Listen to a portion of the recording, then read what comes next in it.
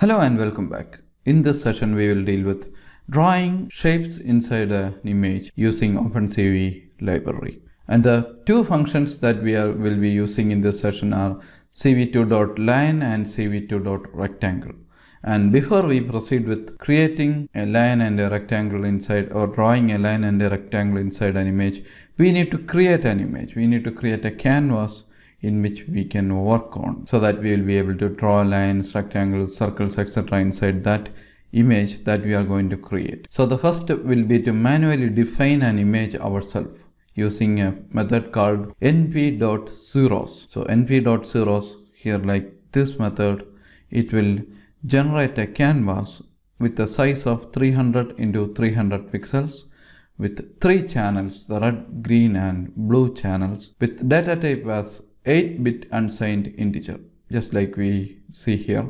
We will create a 300 pixel image with 3 channels, RGB channels, and each channel can hold a value from 0 to 255. So we are creating an array of 300 into 300 pixels where each individual pixel of that array can hold a value of 0 to 255, and within that each pixel we have 3 sub channels. And this is a code we are going to write, which is import numpy as np.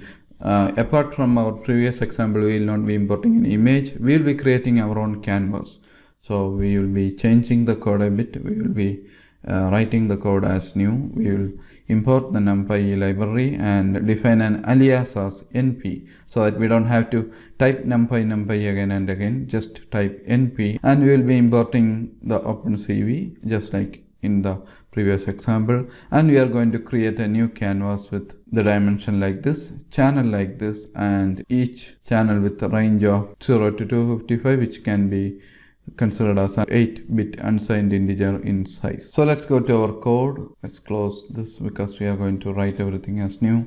And file, save. We can write it like draw lines rectangles. Okay, .py, and click on save.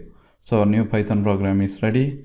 So we are going to import the library, import numpy as np is alias, and we need to import opencv, import cv2. Then we are going to define a canvas of size 300 pixels, comma, with 3 channels, which is R, G, B, and data type as unsigned 8-bit unsigned integer. So this is the code for that. Canvas equal to np.zeros. The size of the canvas is 300 with channel 3, comma, d type equal to uint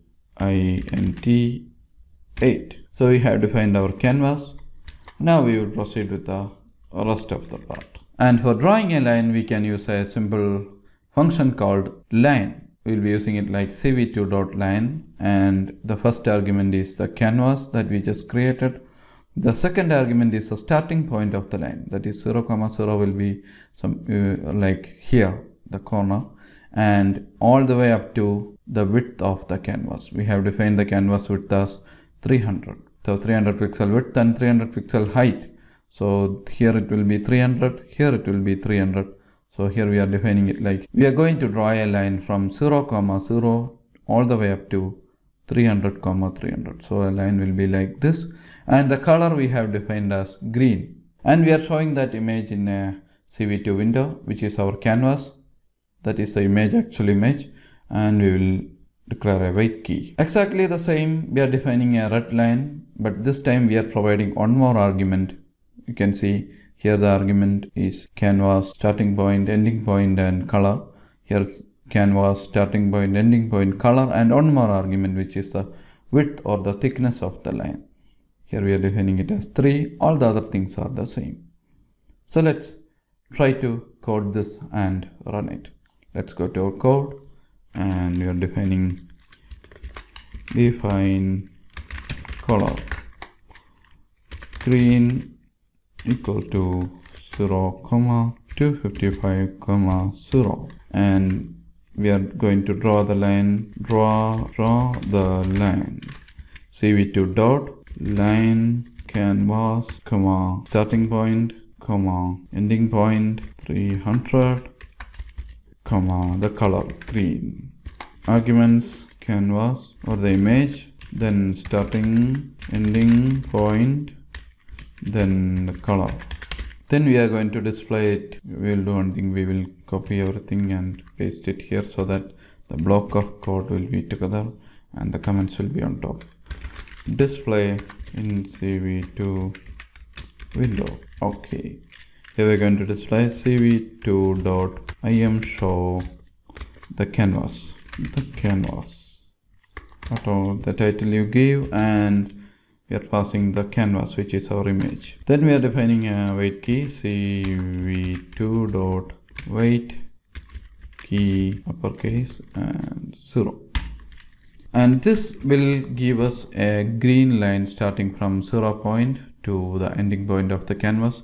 We will do once again, we will copy it and we'll paste it here. Right now we have green, we will change it to red, and the red will be, it's BGR, so 255, color is red, and one more argument, which will be the thickness, comma thickness, which is optional. Okay, we are now set to display the line. Let's go to the console. Let me clear it and run the program. Draw lines rectangles.view. We don't have to supply any arguments because this time we are not fetching any arguments. Press enter, and yes, we have the canvas here, and we have the line starting from here to here, 300 pixels. So if you move mouse over the cv2 window, you can see the coordinates displayed here, the channels. Whenever I reach the green line, the channel will change. Click on that and press any key, and now we have the next canvas loaded. We have the same line, but this time the width is 2, and you can see when I mouse over here, the R channel has changed. Here now it's 0. When I move over the mouse, the red color is now 255. All the other things are 0, 0. So that's our line drawing program. And now we will proceed with draw line with width. Okay. Now we will proceed with draw rectangle. And for rectangle drawing, we need to call a function called cv2.rectangle. For line, we were calling cv2.line, and for rectangle, we need to call the cv2.rectangle. The arguments are almost all the same. It's like the image, which is our canvas, then the starting point, the ending point, then the color.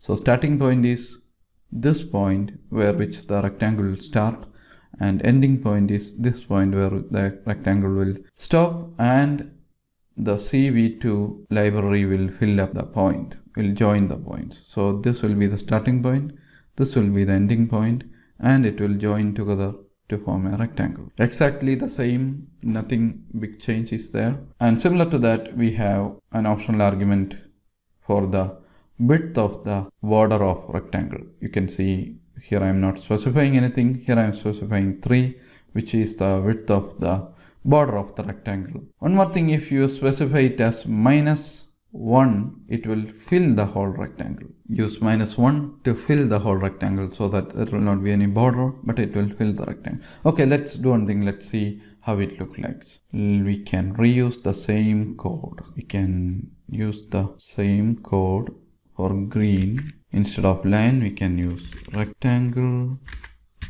So we can start the rectangle from a point 10, 10 to some 60, 60. So it will be a small rectangle over the screen. And one more rectangle we are going to draw. A red rectangle with color as red, 255.